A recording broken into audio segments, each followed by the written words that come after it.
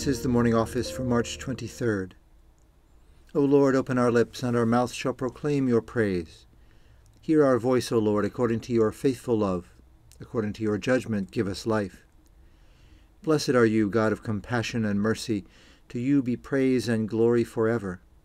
In the darkness of your sin, your light breaks forth like the dawn, and your healing springs up for deliverance. As we rejoice in the gift of your saving help, sustain us with your bountiful Spirit, and open our lips to sing your praise. Blessed be God, Father, Son, and Holy Spirit. Blessed be God forever. The night has passed, and the day lies open before us.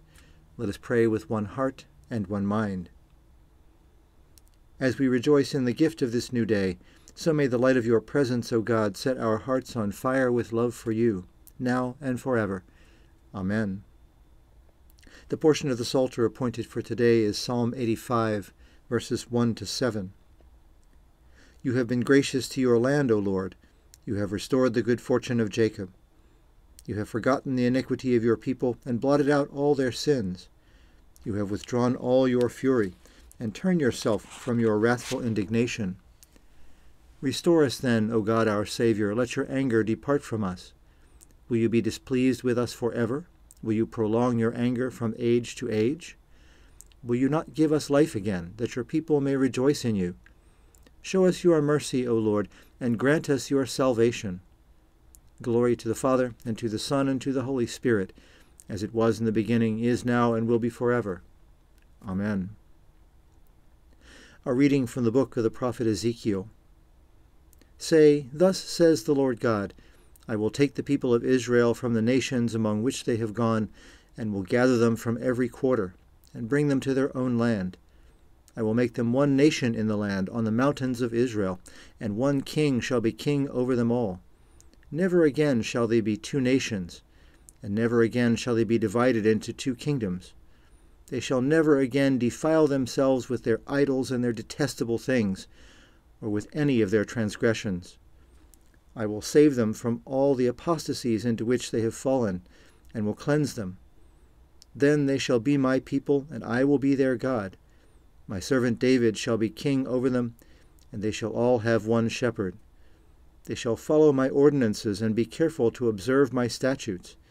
They shall live in the land that I gave to my servant Jacob, in which your ancestors lived. They and their children and their children's children shall live there forever, and my servant David shall be their prince forever. I will make my covenant of peace with them. It shall be an everlasting covenant with them, and I will bless them and multiply them, and will set my sanctuary among them forevermore. My dwelling place shall be with them, and I will be their God, and they shall be my people. Then the nations shall know that I, the Lord, sanctify Israel, when my sanctuary is among them forevermore. The word of the Lord. Jesus, Savior of the world, come to us in your mercy. We look to you to save and help us. By your cross and your life laid down, you set your people free. We look to you to save and help us. When they were ready to perish, you saved your disciples. We look to you to come to our help. In the greatness of your mercy, loose us from our chains. Forgive the sins of all your people. Make yourself known as our Savior and mighty deliverer. Save and help us that we may praise you. Come now and dwell with us, Lord Christ Jesus. Hear our prayer and be with us always. And when you come in your glory, make us to be one with you and to share the life of your kingdom. The French priest Georges Bernanos says, keeping silence, what a strange expression. Silence keeps us. I've been thinking about that and exactly how it is that silence might keep us. I think it is important to say that it keeps us as a guard and in a way that cares for us, rather than in a way that entraps or limits us in some way. Certainly, as people who live in our senses, we can imagine that anything that seems less in terms of our senses would be limiting to us. But I don't think that's the case with silence. I think it is a way of broadening our understanding of the world, our understanding of ourselves, and our understanding of God. It's not really a servant or a master. We sometimes talk about something as being a good servant but a poor master. I think in the case of silence, it's neither. Rather, it's a companion. It goes with us on the way. It is with us as we live our lives as faithful people. I ask your prayers for the day, for the world, and for the church.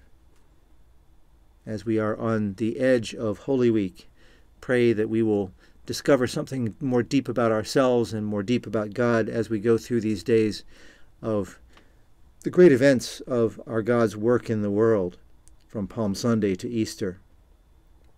Pray that the world in this time will have peace, that perhaps the world will still its strife, as it says in the Christmas hymn, and listen to what it is God is doing. And pray that the church, as it comes once again to these great days, will have serenity and grace to proclaim the message that God would have us proclaim.